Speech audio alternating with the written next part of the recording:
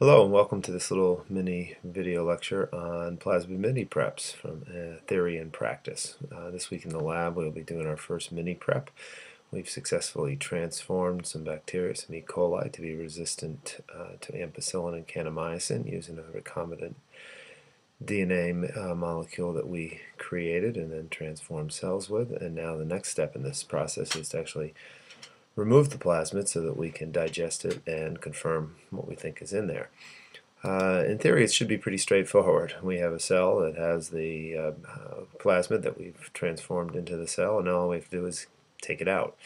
In practice, it's a little bit more complicated than just reaching in there and grabbing it. We're going to use a technology that's called spin column technology, and some of the things we learned last term as far as how proteins stay in solution or don't stay in solution.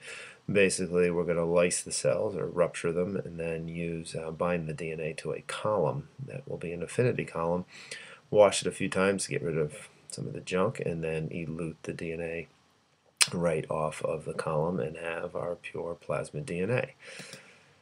We use a kit from Zymo Research. It's called the Zippy Plasmid Mini-prep kit. And what I'm going to do is show you this quick little video that they produced that shows you the procedure, and then we're going to talk a little bit about the actual details of each of the steps. So first of all, the little video.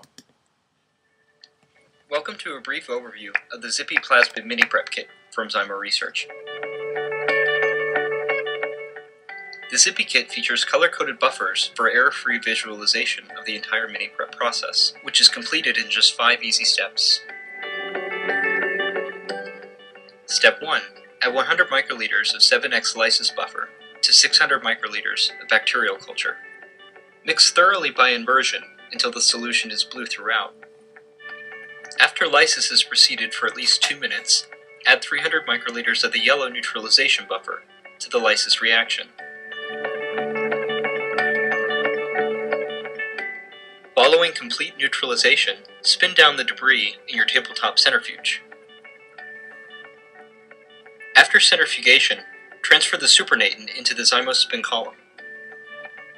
After passing through the supernatant, wash with 200 microliters of endo-wash buffer, followed by 400 microliters of Zippy wash buffer.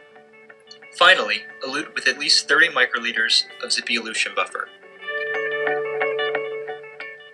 Plasmid DNA purified with the Zippy kit is RNA-free, endotoxin-free, and suitable for a wide range of downstream applications. Now, imagine getting more from less.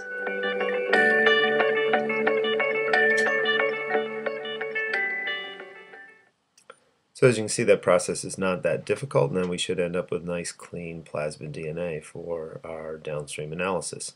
Now let's take a look at each of the steps and make sure that we understand what's going on. First thing we're going to do is we're going to add lysis buffer directly to our E. coli culture. Fortunately, this is a lysis that involves pretty straightforward stuff, some sodium hydroxide, so it's an alkaline lysis, and SDS, which we've seen before when we did SDS page, which will help to denature the proteins. It's nice too that it has a pH indicator that's blue in color, so that when we will know that after we've inverted it 4 to 6 times, the solution turns nice clear blue, indicating that we have complete lysis. The next thing we will do is to neutralize that solution and precipitate the proteins and all the cellular debris. So we'll add the neutralization buffer, which will rapidly neutralize that sodium hydroxide. Conveniently, there's the indicator that was in the lysis buffer changes to yellow when it is completely neutralized, which makes it real easy to know that we have done the neutralization completely. At this point, all the proteins and the genomic DNA will be precipitated, leaving the plasmids in solution. Again, because of the rapid change in the pH and the SDS that's in there, we will really have all the major macromolecules will be precipitated. Next thing we'll do is we'll spin it down for a couple minutes, and then at that point we should have a tube that looks something like we have shown here on the screen. After 2 minutes centrifugation, we'll have the supernatant with our plasmids still present in there, and then all of the cell debris and genomic DNA precipitated at the bottom of the tube. At that point we'll take the supernatant and transfer it into the spin column. And the spin columns look like this little diagram here. They fit nicely inside the 1.5 milliliter centrifuge tubes that we use, and they have at the bottom of them a silica-based affinity column, similar to ones we've used before, that will bind specifically to DNA, allow everything else to wash through, and then when we change the salt concentration later on in the protocol, we will wash the DNA off, or elute the DNA off. So the first thing we'll do is we're going to have to bind and wash it a few times. We're going to transfer that supernatant into the column, spin it for 15 seconds, which will rinse all of the solution through, and bind the DNA.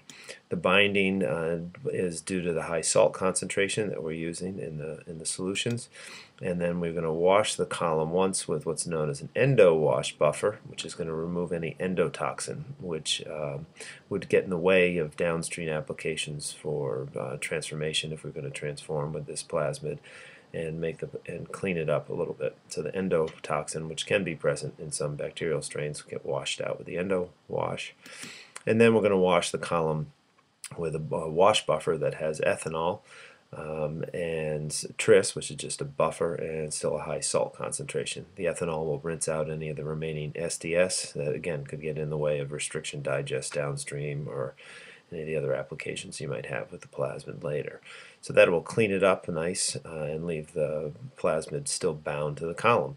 Then the last step, really, after the couple washes, is simply to elute the plasmid. All we do then is we're going to add a buffer that still has tris in it, which will keep the DNA soluble, but has a low salt concentration, which will cause the plasmid to be unbound from the column, and we will end up in our final tube, as we always call it the money tube, with our plasmid nice and clean and purified. So that's a quick overview of the steps involved in the mini-prep process, and we will be carrying that out for the first time this week in the lab, and then several other times later in the term. Thanks.